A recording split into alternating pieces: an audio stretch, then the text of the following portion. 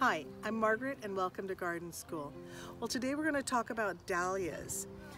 A few weeks ago, maybe more like 4 weeks ago, I looked at my Dahlia tubers and I decided which ones I wanted to divide and to pot up. And what I did was I potted them in gallon pots with some potting soil and set them outside because it was mild enough, and I just watched to see if some of them were going to sprout. So here's one that has sprouted. This is a great one called Pink Lemonade. It's really pretty. And you can see there are two light green shoots that are coming up out of the soil. Well, what does that look like on the tuber itself?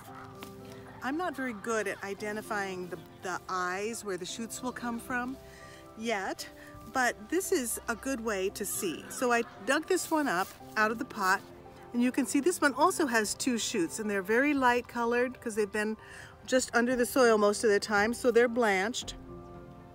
And this is where the eyes were, and now that's going to be the shoot for the dahlia plant.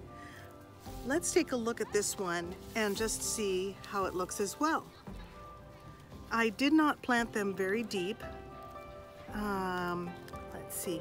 Oh, that's great. Okay, here's the stem where it was cut off last year, and then it's coming out. Two shoots here.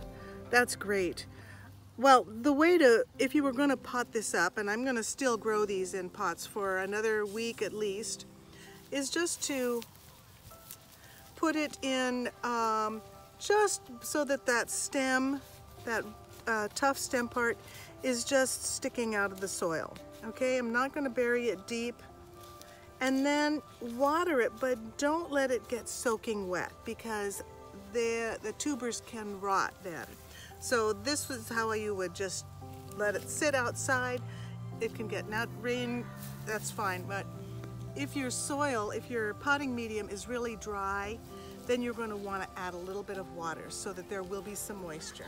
And I'm just going to put this one in here, being careful of those little shoots, cover up the tubers, leaving that stem sticking out a little bit, and I should see more and more growth every day.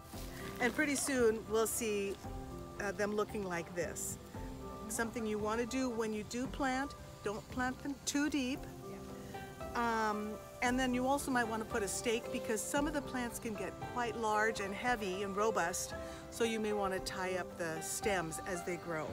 Well, anyway, that's something to learn about dahlias, how to identify the eyes where the shoots will come out, how to pot up those tubers to see which ones are going to sprout for you, and then about planting. Well, there's always more to learn in the garden. Bye-bye.